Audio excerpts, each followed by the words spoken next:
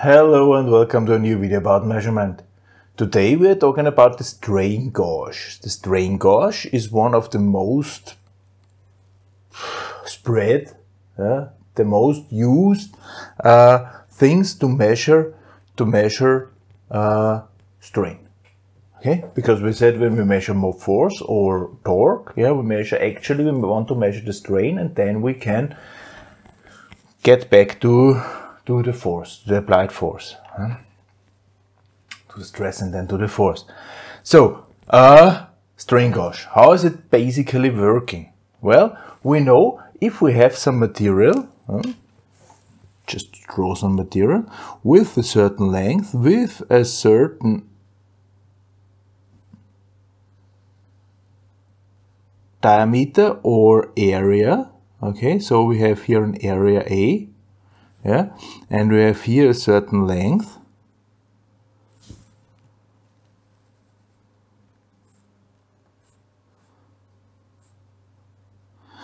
This has some resistance, okay, electrical resistance, depending on the material we are working with, and this resistance of this, here, resistance, is L multiplied by rho divided by A. L is the length, A is the area, alright, and rho, what's this rho? Rho is the resistivity. Spezifischer Widerstand in German, resistivity, how much resistance this material has by meter and square meter. Okay, so that's a material constant. However, we could also write this is L divided by A multiplied by gamma, and this gamma is the conductivity. It's just 1 divided by rho. So those two things are depending on the material, all right? And now we apply force to this, okay? Now we apply force to this. How does it look like? Well, if we apply force, this thing will get longer, the volume will stay the same, right? This thing will get longer. I'm drawing it now extreme. So here we have suddenly the area is smaller, A2, and the length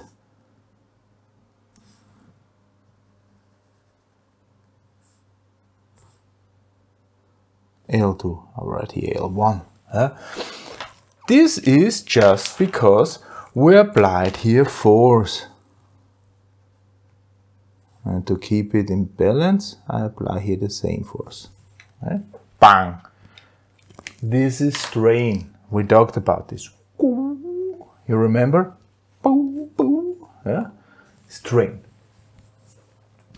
Now, what is happening to resistance? Well, we have a smaller area. This smaller area causing bigger resistance. We have longer length. This longer length causing bigger resistance. So the resistance is going to get bigger. Okay? And this is exactly how a strain gauge is working. Okay, this is exactly how a strain gauge is working. Apply strain to it, measure the resistance. If you measure the change of the resistance, then this is according the length change. Okay, so there is this relationship that we have somewhere at delta R. This is the resistance change divided to in R0. R0 is the original resistance this thing had before applying the force. And this is some constant multiplied by the strain. Alright? So this K, this is called sensitivity factor. So this describes how sensitive, how much resistance change. Yeah? So this delta R is the change of resistance.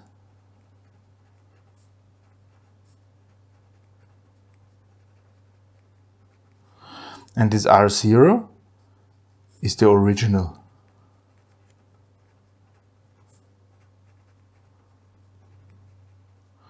Resistance. Huh? So this K describes how much change there can be applied. Huh? If I want to have a good measurement, I want to have a big change, right? I want to have a big change in the resistance, so this K should be as high as possible. There's always a balance. There are several materials of what strain gauge is manufactured. Huh? Let's see how a strain gauge really looks like physically. Okay, so this is the principle. We're measuring the resistance. These resistance changes are usually very small. So we have to take care that there is a lot of resistance change. How we do that? Well, we have some base material. Here's the base material.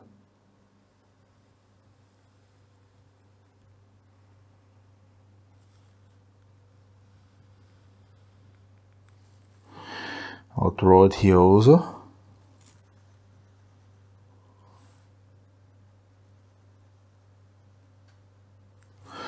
This is the base material, here in the top view, here from the front view. Okay, very thin material. Here somewhere we have the surface we apply. This is the application surface here, we'll also draw it. Application surface. Here I want to measure the resistance. The force, the stress, the strain. This is our workpiece we want to measure. This is glued, so there is some glue here.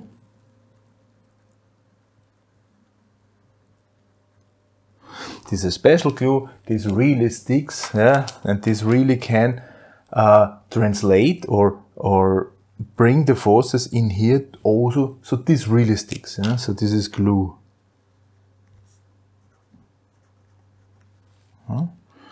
And this is some base.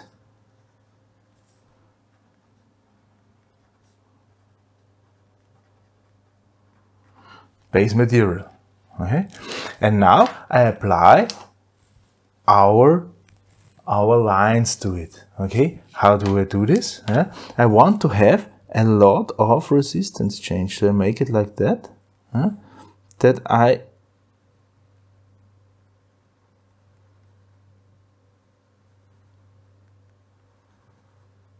make a lot of tiny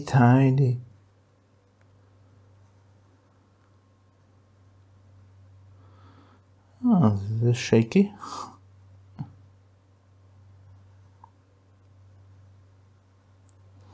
Here, this is the so-called measurement grid. This is somewhere here located. The measurement grid.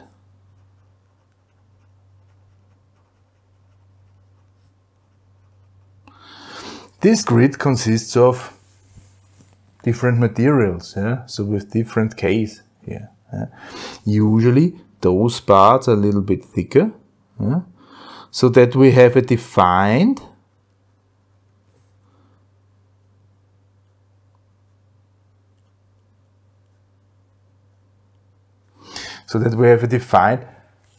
direction. So in this direction, this strain gauge will not measure anything. In this direction, the strain in this direction, this will be translated very good, because there we have a lot of length on small room. This is because we made this zigzag pattern.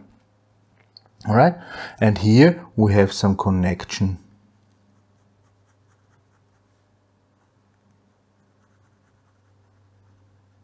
connection pad. Here we can connect. Sometimes it's even outside, so then you can weld something. Solder, not weld. Solder something, yeah, and that's it. That's actually what is necessary for measurement. However, there will also be a protective layer. Okay, so up here we have a protective layer.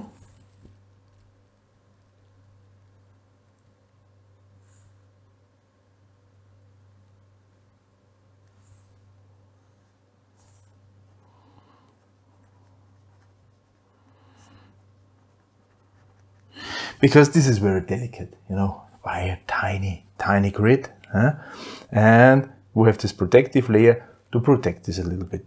And usually there is not only the protective layer, but if you make an application, so you stick this to the whatever you want to measure, you really have to take care that there is no coating, on this material. You really have to grind away every coating and then really stick this to the material. No paint or something like this in between. This glue has to be at the material. And then we want to protect this, and there is also some protective material around it. This is looking like that. So usually we have there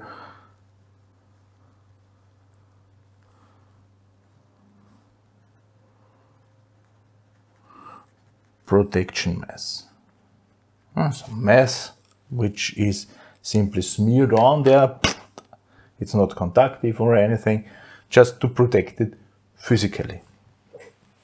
Alright, so this is a strain gauge. This is how a strain gauge looks like. Different material, different case. I will write down now some materials. So there is, for instance, Constantan. This is a mixture between copper, nickel, and mangan. This is a K of 2.05. This K value. Then we have Karma, it's called. Also special mixture of copper, chrome, and aluminium. This is 2.1. Then we have nichrome. This is nickel, chromium. This has 2.2. You see, these are typical values. Chromol.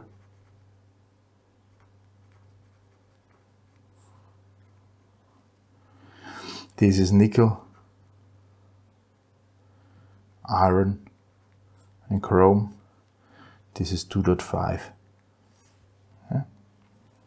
Platin, tungsten.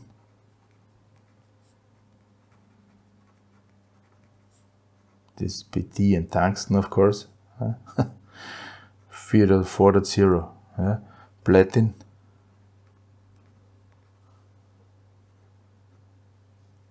(6.0). These are metallic things, all right? But then we have also not metallic, non-metallic materials. There might be, for instance, positive P silicium. Okay, here we have 80 to 190. Woo! Much more than here, much more than. So this, and then we have N silicium, N silicium, minus 25 up to 100. So these are semiconductors.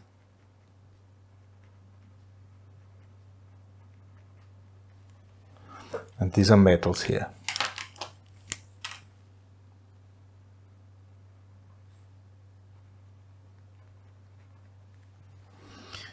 Now, I said big K is beneficial.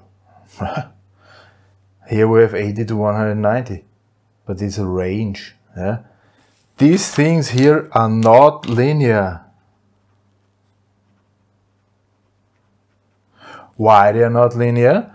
Because in semiconductors there is not only the form changing, however there's also the resistivity or the conductivity changing because of the form. Alright? So it's non-linear. We have a high resistance change but not linear. Here we have quite linear resistance change but not that high. Yeah? So the usual ones are still metal, because we want to measure linear, and then we have to measure more accurate. Alright, so now I've explained how a strain gauge is working, and I guess everybody of us now has something in mind how this looks in real. And I show you now a real strain gauge and you will be disappointed. Here, this is the box. See, this is the box. Open. By the way, on the back we have here, for instance, written, okay, base resistance 120.5, so this is this R0. And then we have a K factor of 2.02. So we are here somewhere. Typical. So let's open this.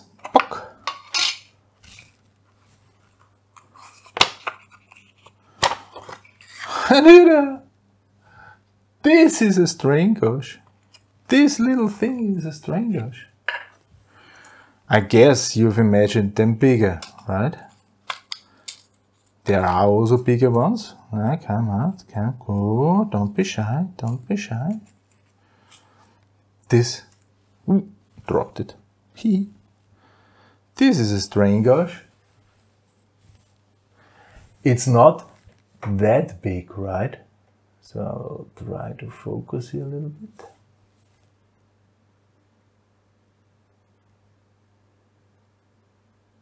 You cannot even see the grid. The grid you can see if you really look at it and look through, then you see a tiny, tiny, tiny, tiny grid inside there. But that's actually it.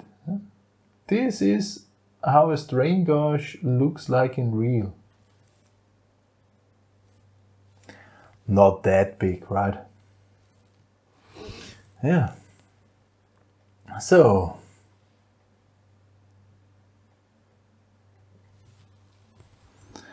tiny things.